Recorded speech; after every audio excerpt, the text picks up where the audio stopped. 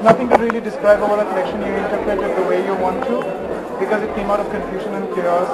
And you know, sometimes you do collections where you don't know where it begins and where it ends. It was a little seamless and complex. I've been an absolute admirer of Sabya's work so far.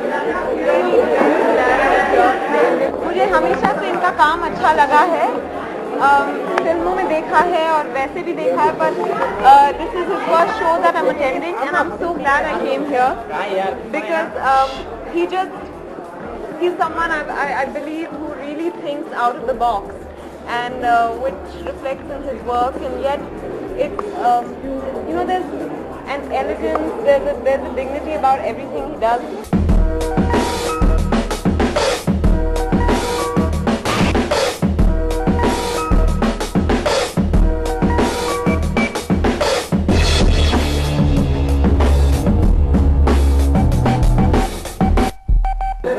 Like I said, I think what I admire most about him is that he thinks out of the box, and in every small detail he has some paint boxes strewn around. You know, there are these small things that he's done which makes it so interesting and exciting, because otherwise it could get a little staid when, you know, I knew, you know, when you're doing the collection, you know, we worked everything from the music to the set to the runway to the hair to the no makeup look, because I think these girls look fabulous without makeup because they're so pretty, to the clothes, to the shoes, to the bags, everything. You know, we worked very hard. It was almost like doing a motion picture.